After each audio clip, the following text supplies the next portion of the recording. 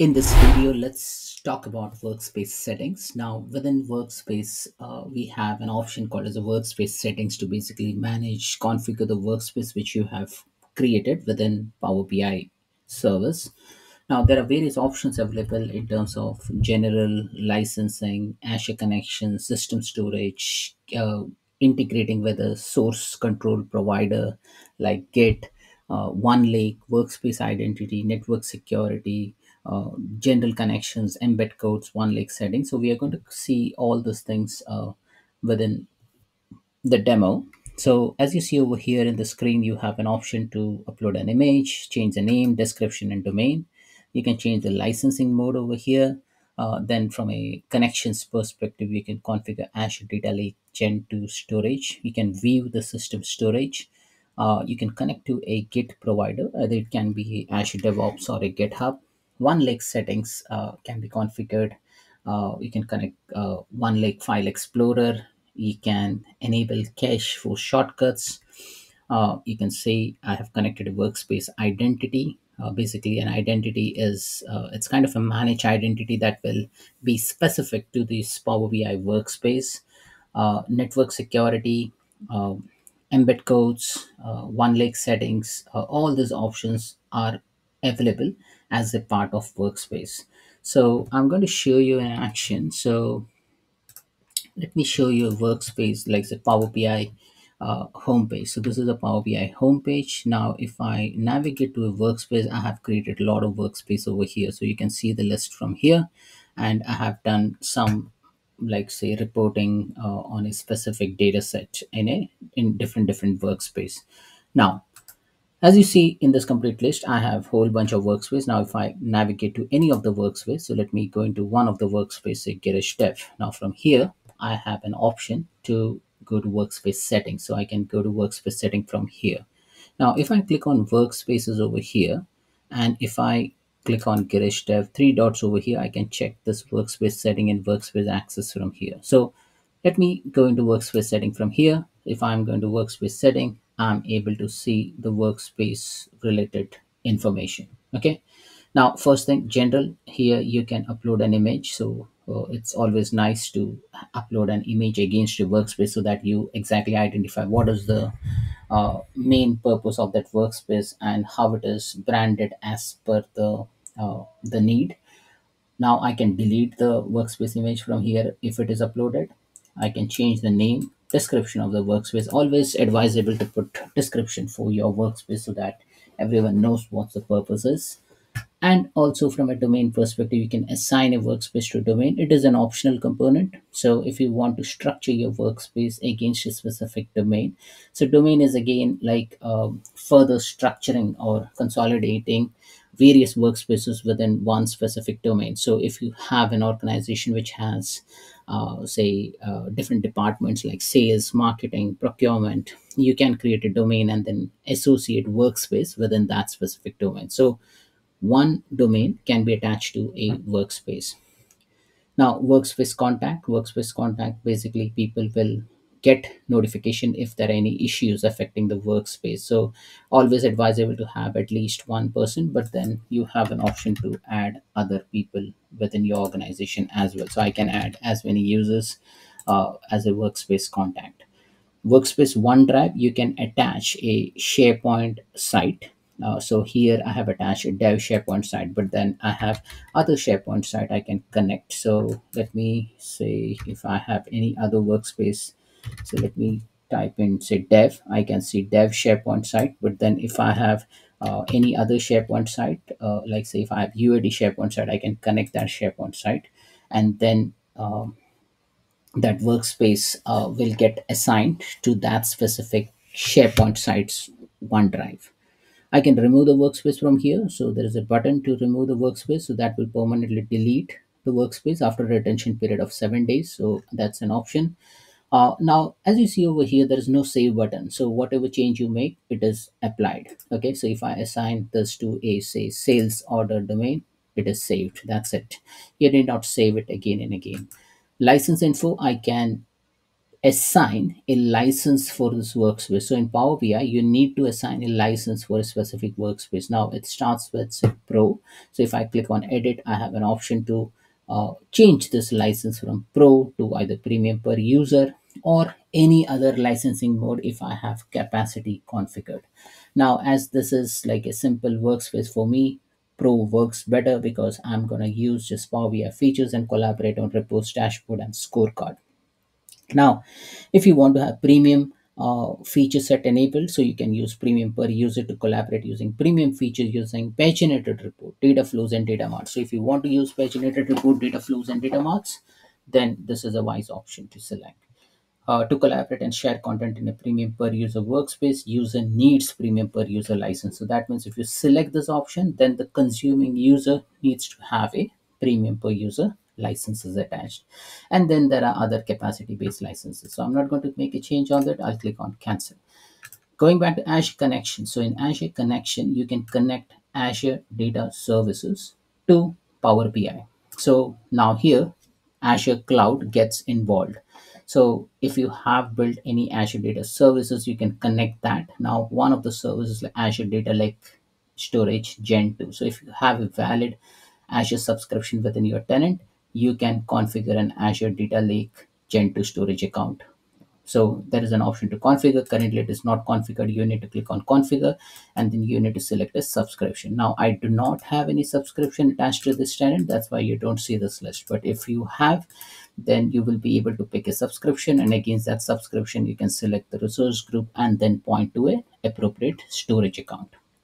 But this has to be, like say, configured beforehand. Okay, so just cancel that out. So in system storage, here you will be able to see all the artifacts which you have created, like the semantic model. So I have 4 semantic model created.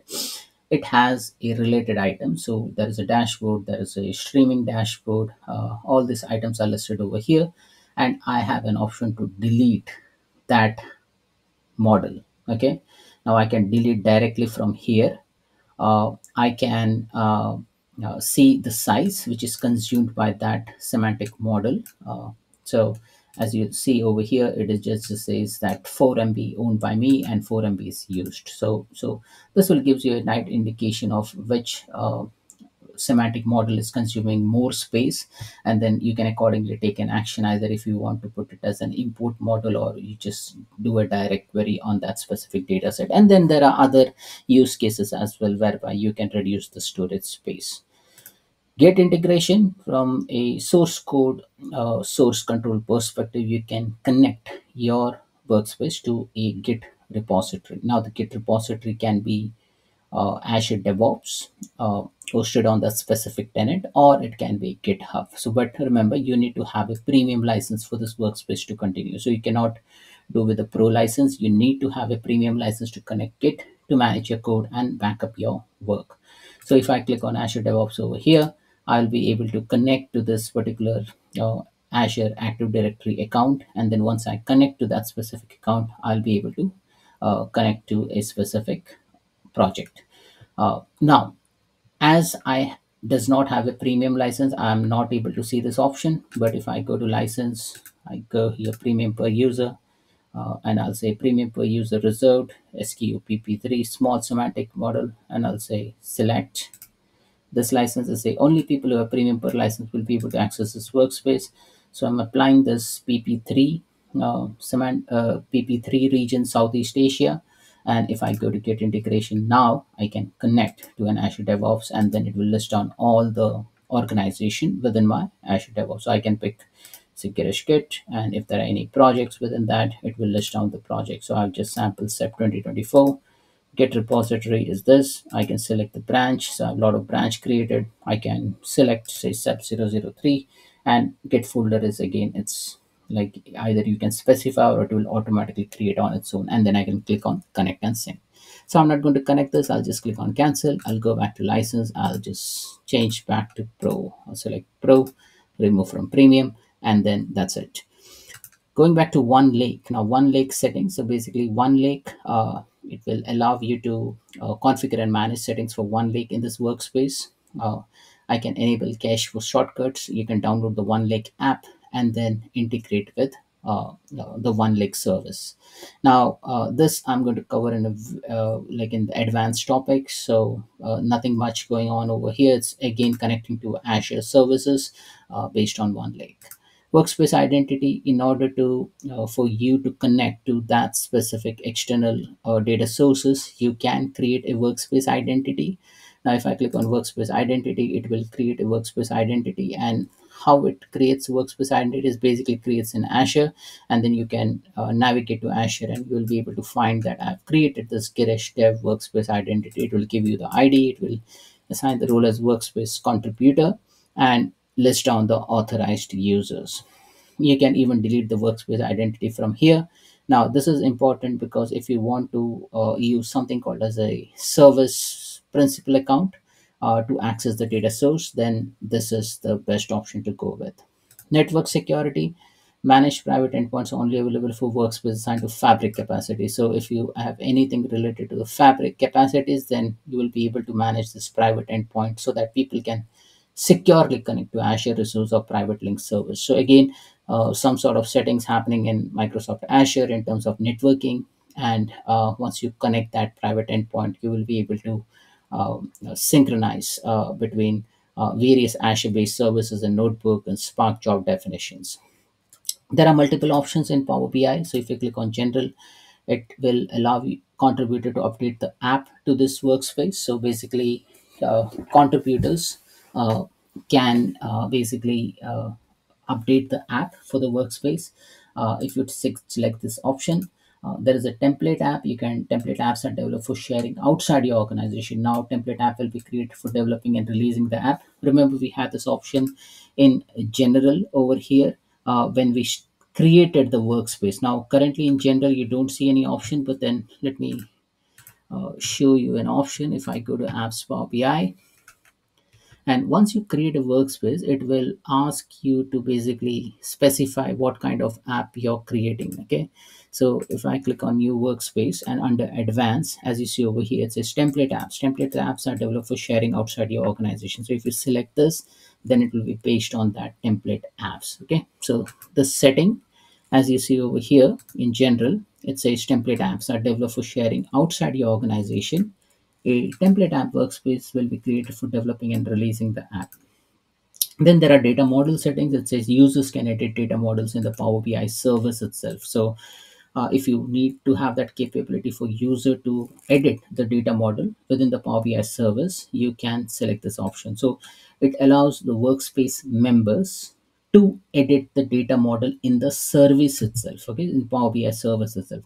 Edits are permanent and automatically saved in the feature preview, and version history isn't saved. So again, if you want to make that conscious decision to edit the data models on the fly using Power BI service, this is an option you can select.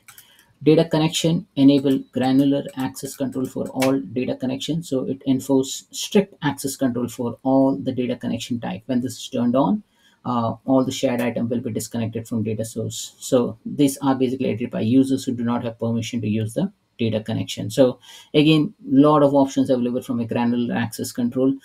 You can select this and then you will get that feature set enabled. Embed codes, I currently do not have any embed codes, but then embed codes are related to publish to web. So if you have a dashboard and if you're publishing it to web, then an embed code will get generated. Now all those embed code can also be accessed using, so if I go into the setting icon over here and go to admin portals, there is an option to see the embed code. So I have created a lot of embed codes over here. There are a couple of reports which is published to web. So I have an option to view on web, I have an option to delete this code, and I have an option to get the code. So this is how the code will look like. So there is a link which you can send in an email, or there is an HTML iframe tag. So this is basically the embed code. Now I have an option. If workspace, this particular workspace had an embed code, it would have been listed over here. But this listing is for my entire tenant. Okay, so if it have gone into say test workspace, I would have seen that embed code. So let me go into the test workspace. So if I go into the workspace over here, And if I go into the test workspace, and if I go to workspace setting, and if I go to Power BI and embed codes, I'm able to see the workspace, the embed code. Now from here, you can get the code. So if I click here, get the code, I get that same screen. I close this, I can delete the embed code. So if I do not want a publish to web feature available for a specific report, I can remove the embed code. Again, it's a security decision if you want to make within your organization.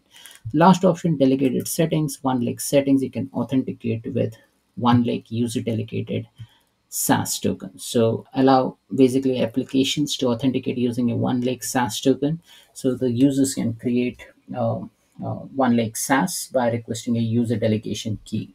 So if you turn this on, then it will say, okay, authenticate with one lake user delegated SaaS token, and then the entire workspace users will be able to get that token defined. So if I click on confirm, then it's enabled for all users. So I have an option to revert to default. I'll just say revert to default, and that settings will be turned off. Again, this is related to Azure One Lake services. So this is like a complete different SKU of services for which you need to connect to if required. Now, I'm not going to cover entire thing from a fabric perspective. This is generally related to Power BI. So we're only talking about workspace settings at a very high level. There are other things which you can do from a workspace perspective, like you have an option to pin to top, you have an option to view the workspace access. If I want to see how many people are accessing this workspace, I can see Girish is accessing this workspace as an admin capacity.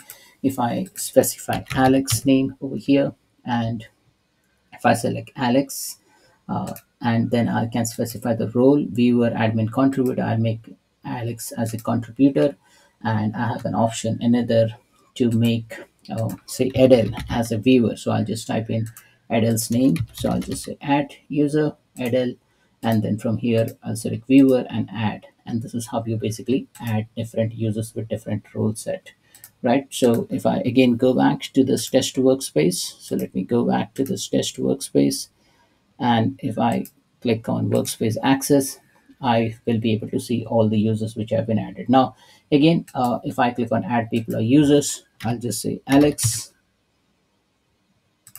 and I'll assign a member. I'll click on add. Admin, members and contributors have edit and view access. Viewers only have view access. So I should be able to see Alex's name. Similarly, if I type in Adele's name, I'll just say Adele, say viewer, click on add, and then go back. I can see Adele has been added. Now remember, you need to click on that add button in order for that users to be visible in this list. So that's it, folks. This is all about Power BI Workspace settings. Thanks for watching.